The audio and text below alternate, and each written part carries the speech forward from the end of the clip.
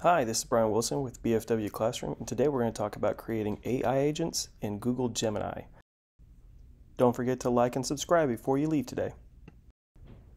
So today we're going to look at Google Gemini and how I use it in Workspace at school. Here you can see some of the presets, but what we're going to do is look and see how to make gems, which is actually an AI agent. What I've done is I opened the Create New Gem button, and then I begin to tell it what kind of agent I want to create. Make sure you give it a specific name so you know how to use it later on. And then inside the description, you write down what you would like for the agent to do as it completes the task for you. Here you can see I'm creating a specific agent that will actually take prompts and turn them into CSV files that I can then use to make specific maps inside of Google Maps. The reason why I was using this one is because in my social studies classroom, I want to create maps quickly that I could ask students about trends or what they notice on the map itself. You also have a knowledge button where you can give it specific file types if you're doing more specific tasks beyond just a CSV file. Now, once you've completed the gem or the agent, you can click on it at the top and then begin to ask it to generate some kind of file or to complete the task. So what you can do is by saying here, generate a CSV file, you could actually shorten your prompt and make it so that you just say, create a file for some kind of grouping, in this case for maps.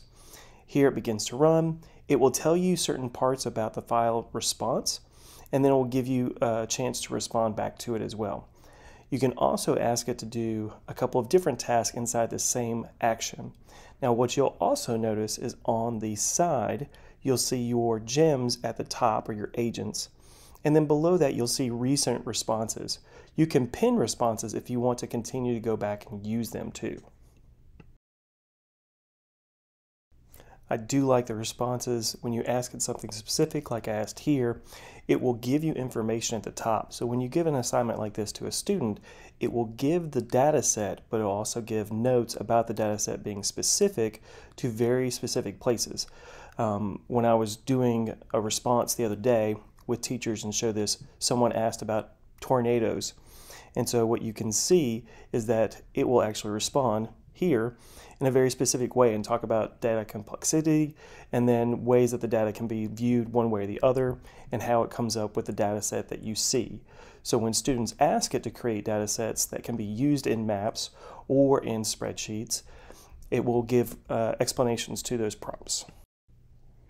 One of the funnier ways I like to use this in class is by asking it to generate poems or songs based on court cases that we review in our government class, and then reviewing these as a class to see how well they're done. It's another way to use prompt engineering, but in a collective style. Thank you again for watching. I hope you learned something, and check out one of my other videos dealing with Adobe Express or with tools in the Google Workspace.